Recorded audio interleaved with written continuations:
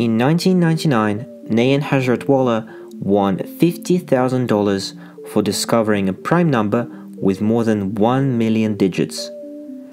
And in 2008, a team from UCLA earned $100,000 after discovering a 10 million digit prime. But there are some prizes yet to be claimed.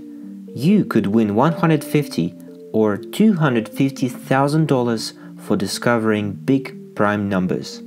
In this video, I will explain the importance of large primes and ways of making money from it.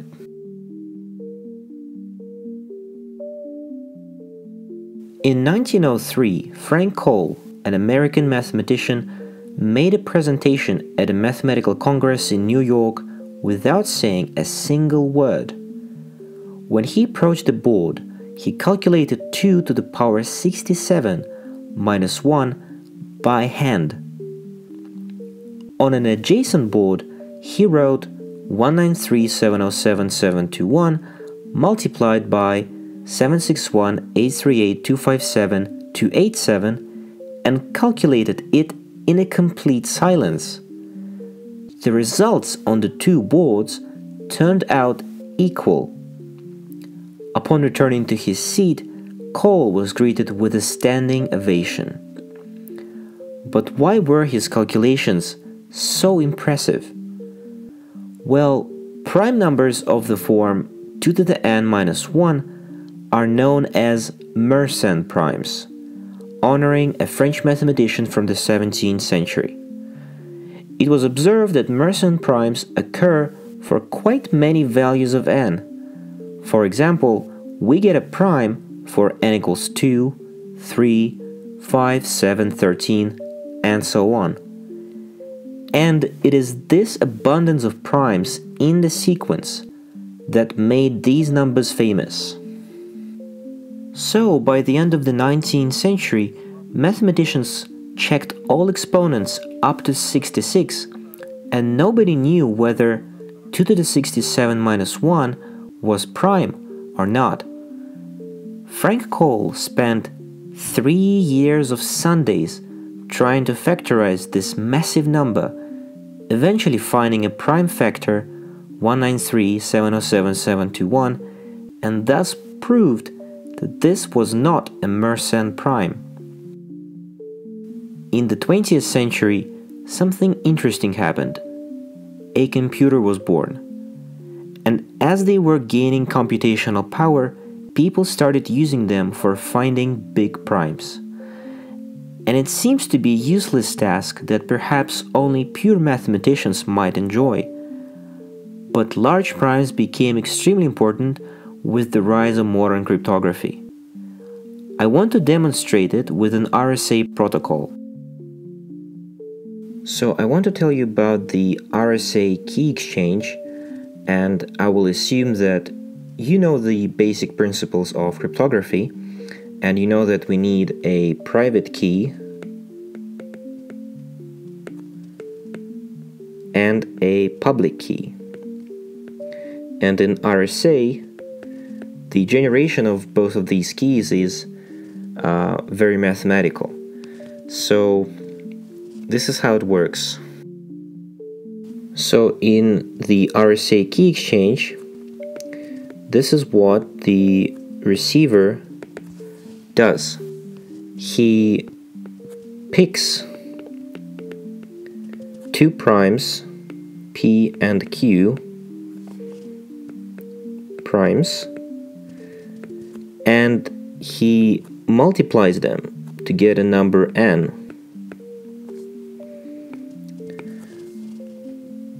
What he then does is he chooses a number e such that it is coprime with p minus 1 times q minus 1. And this product is the Euler-Totient function of n, and you can read more about it if you want to know why it is used here. So we pick such e, and then we can calculate we can calculate D such that D times E is congruent to 1 mod P minus 1 Q minus 1. If you are interested, you can read about the Euclid's extended algorithm to figure out how to find this D.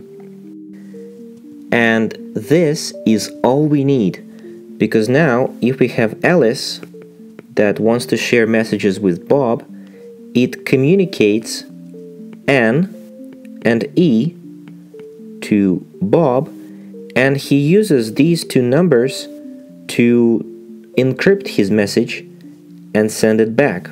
And Alice possesses D, which she uses for decryption. So notice that D is not sent over, it's only N and E. So if the adversary knows, so if you know N and E, it is very hard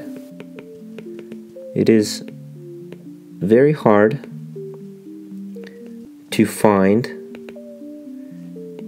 D, because in order to do that, you will need to be able to factorize N into P and Q. And here is where magic happens, because if P and Q are chosen to be large primes, this task of factorizing N becomes extremely difficult. And this is why RSA and many other algorithms are secure. It's based on the assumption that factorizing big numbers with big factors is computationally difficult. So, this is one of the major reasons why people hunt for large primes and establish big prizes for them. In 1999, the first million-digit prime was discovered. 9 years later, we learned about a 10 million-digit prime. But nobody has yet found a 100 million-digit long prime. And if you succeed in it, you will claim 150,000. And the first person to find a billion-digit prime gets $250,000. If you look at the history of largest known prime numbers, you see that most of them are Mersenne primes. And the reason is simple. Mersenne primes are easy to work with. Computers work with binary numbers. Powers of 2 have a very simple binary representation. It is just a string of ones. So, any Mersenne prime is simply a string of ones with a 0 in the end. It is very easy to store on a computer. And while these big prizes seem unattainable, you could still win $3,000 for discovering the next Mersenne prime. Right now, the largest Mersenne prime known is, and if you discover the next one, you get the prize.